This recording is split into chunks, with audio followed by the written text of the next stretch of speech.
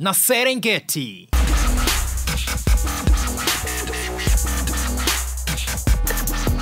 Hey, mambo vipi, niaje? Karibu sana kwenye ENEWZ kupitia East Africa TV. Bwana, mimi niko poa na leo niko tayari kabisa kukupa yale story ambayo yametrend ndani na nje Tanzania. Bila kusahau kwenye social media ni kitu gani ambacho kimetrend. Lakini kabla ya mimi kukupa yale story, bwana, nikwambie kwamba mchongo mzima ni tatu mzuka. Mwaka 2018 umeanza. Inawezekana kuna vitu vingi sana ambavyo wewe unaweza ukawa umeshavipangilia kabisa kwamba unatamani vifanyike kwa mwaka huu hapa 2018, lakini swala la mkwanja inawezekana ikawa ni shida kidogo. Bwana, mchongo mzima ni tatu mzuka. Ukicheza tatu mzuka, you never know, inaweza ikawa ni bahati yako alafu ukapata ile mkwanja alafu kila kitu kikawa fresh. Bwana, jinsi ya kucheza tatu mzuka ni rahisi sana. Kumbuka kwamba kama unatumia Vodacom, nenda kwenye lipa kwa M-Pesa. Kama unatumia Airtel pamoja na Tigo, nenda kwenye kulipa bila, andika ile namba yako ya kumbukumbu ambayo ni 555111. Ukimaliza hapa andika ile namba ya bahati ambayo inaweza kuwa ni 258, bila kuacha nafasi andika EATV. Ukimaliza hapo sasa weka kile kiasi chako cha fedha kuanzia shilingi 500 mpaka shilingi 1030. Baada ya hapo subiri kidogo tu, utaletewa message kwamba umeingia kwenye ile draw kubwa au umeweza kujishindia kiasi fulani cha fedha. Na nikwambie tu kwamba wiki hapa ile katika ile draw kubwa ambayo inachezeshwa siku ya Jumapili, watu wanaenda kupigania ile shilingi milioni 60 za Kitanzania. So ni kitu gani ambacho unasubiri? Bwana, hakikisha unacheza tatu mzuka right now. Kumbuka kwamba pia tuko na Coca-Cola, hatukamatiki wala hatushikiki, especially ukiwa na kile kinywaji chako cha Coca-Cola. Coca-Cola ni rahisi sana. Hakikisha ukiwa unafanya chochote kile, ukiwa na marafiki zako mkiwa mnapanga ile mipango ya mwaka 2018, hakikisha unakuwa na Coca-Cola yako pembeni, au sio? Katika ile story ambayo tuko nayo leo ndani ya ENEWZ kupitia East Africa TV. Bwana, kuna tetesi kwamba eti mtu mzima Christian Bella anakula unga. Je, ni kweli? Vidhibiti ambayo mimi nakupa itabidi uzishoot pia.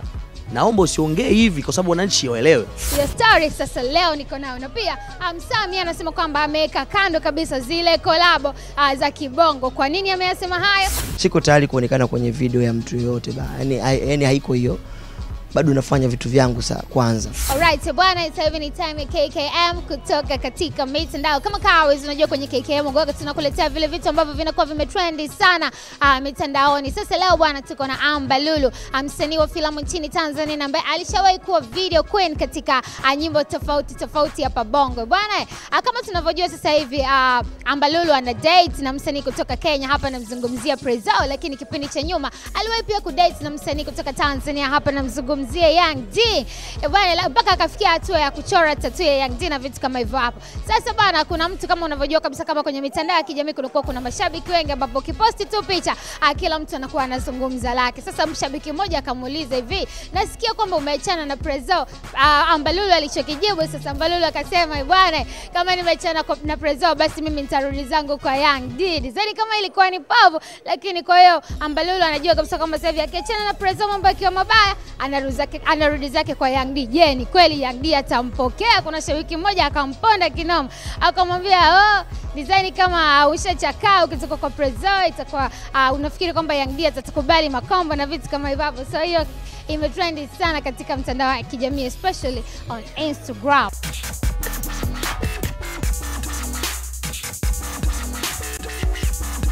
Bado tunaendelea na ENEWZ kupitia East Africa TV na sasa hivi ni time ya story ya tano. Na leo tuko na msanii kutoka katika muziki wa dance nchini Tanzania, hapa namzungumzia Christian Bella. Bwana, kuna tetesi zimetokea kwamba eti msanii wa muziki wa dance Christian Bella amejiingiza katika sakata zima la madawa ya kulevya. Na hiyo yote imetokea tu baada ya Christian Bella bwana kushindwa kufanya show. Na watu wengi wakawa wanahisi kwamba inawezekana kuna kitu ambacho anatumia, lakini sisi tulivyoenda kuzungumza na Christian Bella, yeye alisema kwamba alianguka ghafla jukwaani, lakini yote ni kwa sababu tu ya ugonjwa ambao umempelekea mpaka kulazwa na sio madawa kulevya kama watu wengi walivyokuwa wanafikiri. So leo tuko na Christian Bella, mwangalie ndani ya ENEWZ kupitia East Africa TV. Hii habari za uongo, nacheka kwa dharau sana. Hii habari kama hivi hajawahi kutokea. Sijawahi kugusa na siwezi kuja kujaribu kugusa. Siwezi, najijua. Mimi ni majukumu yangu ninao ni makubwa sana. Siwezi nikajiingiza kwa starehe za vijana kwa sababu mimi kijana, lakini mimi ni baba mwenye majukumu makubwa. Mimi na big family ambao wananitegemea mimi. Unajua Bongo sasa hivi kila mtu anaweza kaongea anachokitaka yeye, lakini ninachokuambia vidhibiti ndio watu wanakosa kuwa unavyopeleka habari, jitahidi wale watu nakuja waletewe. Mimi sija perform show hizi mbili. Visibility ambayo mimi nakupa itabidi uzishoot pia. Naomba usiongee hivi kwa sababu wananchi waelewe. Uone videos za hospital. Uone vipimo za Christian Bella ndani ya hospital kuanzia mkojo hadi damu. Kwa hiyo kama kuna hizo vitu zinaonekana kwenye damu, kunaonekana kwenye mkojo, na hiyo file ya hospital, wewe ni mtangazaji, itabidi wewe uende kuna hospital, uende kaoji wale watu hospital ambao Bella alilazwa wapi. Hiyo ndo kazi zenu. Ulilazwa wapi? Kuna hospital iko Mikocheni hapa, nitakupa file na simu zao, kila kitu kipo pale. Nimelazwa hospital, nina videos ambazo zilipostiwa mitandaoni. Unajua mtu anaweza akamind kwa sababu sijakuja kwenye show yake, labda promoter akamind, labda siwezi kuja kwenye show mtu bila kukaa na akaelewa station yangu. Show ya kwanza ambayo sikukwenda ilikuwa ya Manzese, sio kama sikukwenda, nilienda, ila nilikuwa na ilikuwa tarehe 31. Nilifika paka kwenye stage, lakini nilikuwa naumwa. Nikaomba wanipeleke hospital. Nikalazwa hospital. Tarehe 1 kwa tabidi niende Dodoma. Nilishinda kwenda Dodoma kwa sababu nilikuwa naendelea na drip. Daktari alisema nipumzike siku 10 bila kufanya kazi. Ilikuwa tabidi nipumzike, ninywe maji sana. Umeona? Kuna nguvu kubwa ambayo mimi nilikuwa natumia kwenye stage. Performance, nguvu kubwa ambayo mimi nazungumzia ni za kuimba. Nyimbo zangu si kuimba, sio kawaida. Ulimalizana na hawa mameneja ambao promoter ambao ilibidi ufanye show zao, ulimalizana nao vizuri? Yeah, nilimaliza kwa sababu wao waliomba mimi. Niliomba to cancel show. Show kwanza niliomba to cancel show, tubadilishe tarehe nyingine, wakakataa. Wakasema njoo tu kwenye show wakuone. Walikuja paka nyumbani, wakatambua kama naumwa. Nikamwambia bwana, hali yangu sio nzuri, naomba tu change tarehe kwa sababu mimi ni binadamu, sitaki kwenda kwenye stage nikaperform nikiwa naumwa, inaweza kanitokea chochote. Walisema no, ukija kwenye nini na nini na nini, ukifanya nyimbo moja mbili tutaambia wanachotaka kuelewa. Nilijitahidi nikiwa naumwa, nikaenda kwenye show nikiwa mgonjwa Manzese. Nilifanya performance nyimbo hii moja, nilikuwa nasikia sio vizuri. Nikamwambia jamaa, mimi nataka niondoke. Kuondoka kwangu mimi pale, nikaenda moja kwa moja hospital. Utaona picha na video. Tarehe 1 tukamwambia, tukapiga management yangu akampigia watu Dodoma. Dodoma jamaa alikuwa muelewa sana kwa sababu anajua nafanya business nyingi sana. Napiga sana show kwake, nafanya business nyingi. Jamaa akaniruhusu mimi kwamba niendelee na matibabu, wana change tarehe. Kwa hiyo next week ndo naenda kupiga hiyo show. Okay, tufunge huu mjadala kwa kuwajibu. Tutaonyesha video lakini pia na picha ukiwa hospitalini, kwa kuambia mashabiki zako, lakini pia watu ambao wameshtushwa na habari za kwamba Christian Bella sasa hivi ni teja. Ni mtu ambaye anatumia unga. Ni mtu ambaye anatumia unga. Tufunge hii habari, tufunge huu mjadala. Unamwambiaje aliyesambaza hizo taarifa, lakini pia unawaambiaje mashabiki zako ambao wamepokea hii habari kwa shock? Najua kwamba ni mtu kasambaza kwa chuki zake binafsi. Mtu anayepeleka hizo habari siwezi kumlaumu kwa sababu sasa hivi kila mtu ana uhuru wa kufanya anachotaka kwenye mitandao. Lakini kama mimi siwezi kuumia hata siku moja. Nilipotoka mimi mpaka nilipofika hapa, yani nimepita milima na mabonde, kukatishwa tamaa. Hivi vitu kama hivi, yani mimi itakuwa mbaya kama kule mimi nazifanya hizo tabia. Lakini mimi najijua. Najua kama kuna watu wengine hawezi kuelewa kama ukweli uko wapi mpaka mimi niongee. Unajua mimi nikataa, mimi sipendea kujibu vitu kama hivi, lakini nikikaa pia kimya watu hawezi kunielewa.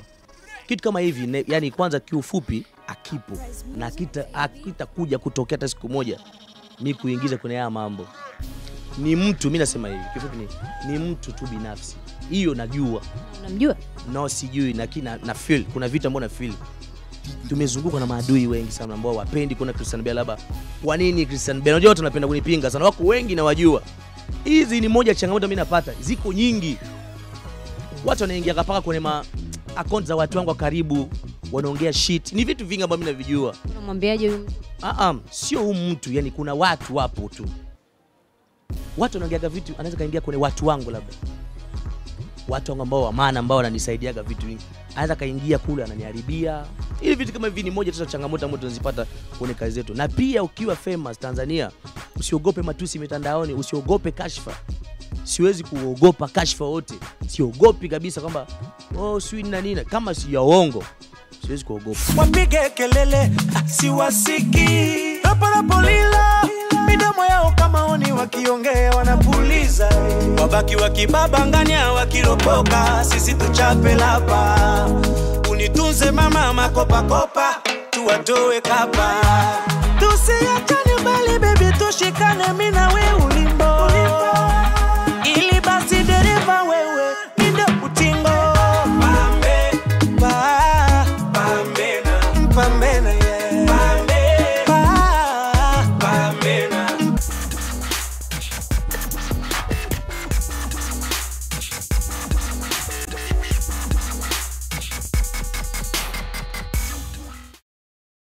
Alright, lakini leo tuko na mkali wa Bongo Flava hapa namzungumzia Msami. Bwana Msami anasema kwamba yeye hatarajii kufanya collab yoyote ya kibongo na wala hatarajii kuonekana katika video ya mtu au ya msanii mwenzake akiwa anacheza au akiwa ameshirikishwa, kwa sababu tu anataka ajiweke vizuri sana kwa mwaka huu, aweze tu kufanya mambo yake yeye kama yeye, aweze kuinua muziki wake wa Bongo Flava, aweze kufika mbali zaidi. Na sasa hivi kidogo ameweka kando collab za kibongo. So leo pia tuko naye kwenye ENEWZ akiwa anafunguka zaidi. Ni kwa nini? Kwanza niseme tu siko tayari kuonekana kwenye video ya mtu yoyote ba.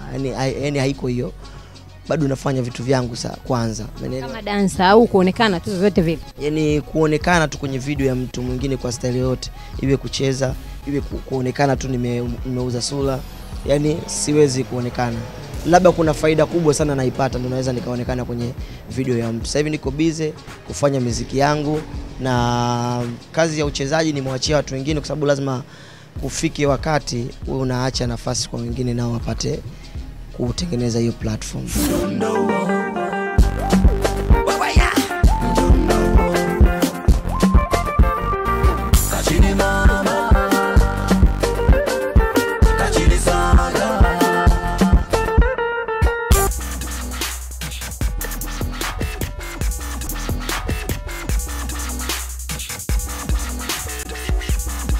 Bwana, hivi karibuni kuna posti ambayo aliposti Mziwanda akiwa anaponda vibaya sana ile ndoa ya Shilole pamoja na Uchebe. So leo tumeingia mtaani na kuzungumza na raia. Je, wao wanalizungumziaje swala hilo? Je, ni wivu wa mapenzi au kazi ngua? Kwa sababu Mziwanda alioa mwanamke mzuri tu na alitakiwa aishi naye vizuri. Sasa na yeye akafanya kitu cha kumwacha yule mwanamke wake, ambapo kitu yenyewe kazi ngua. Sasa akiangalia Shilole sasa hivi akaamua nini? Tafute mwanaume aolewe. Kile kitu chofanya Shilole nikapatia, maana Shilole kaangaika sana. Kila mtu anajua kwamba mapenzi yanafanya nini? Yanauma, au sio? Unaweza ukachukuliwa mke wako, unaweza ukachukuliwa mume wako afu ukafanya nini? Ukareact. Nafikiri mimi kwa mimi binafsi reaction ya Nuhu wala siwezi kumlaumu kama mwanaume. Sio vizuri kwa sababu ameshaolewa na ana mtu wake mwingine. Oh yes, bwana, asante sana kwa kulipa time yako na kufuatilia ENEWZ kupitia East Africa TV. Bwana, lakini mpango mzima ni tatu mzuka. Kumbuka kwamba ni rahisi sana kucheza tatu mzuka. Kama unatumia Vodacom nenda kwenye lipa kwa M-Pesa, kama unatumia Airtel pamoja Tigo nenda kwenye kulipa bila, alafu andika namba yako ya kumbukumbu ambayo ni 555111 bila kuacha nafasi.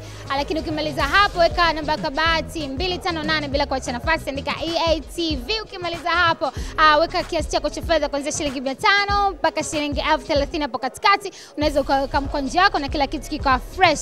Baada ya muda kidogo subiri utaletewa message kama umeingia kwenye draw kubwa au umeweza kujishindia kiasi fulani cha fedha. Bwana, hakikisha unacheza tatu mzuka. 2018 ndio hii imeanza mwanzoni kabisa. So inawezekana kuna mipango yako moko mingi sana ambayo unategemea kuifanya kwa mwaka huu hapa. So hakikisha unacheza tatu mzuka. Lakini pia shout sana kwao Coca-Cola, hatukamatiki wala hatushikiki, especially kwa na kila kinywaji chako cha Coca-Cola. So hakikisha unaenda kwa mangi unapata Coca kwa baridi, alafu kila kitu kinakuwa fresh kabisa. Lakini picha zako za Halo 5 na video pia utaziona na wewe kwenye TV yako. So hakikisha kama hujatuma mkono wako unaweka hivi, alafu kila kitu kinakuwa fresh. Mimi naitwa Suzy aka Sorry Baby. Follow me on Instagram, natumia Susan Bernard TZ. Thank you.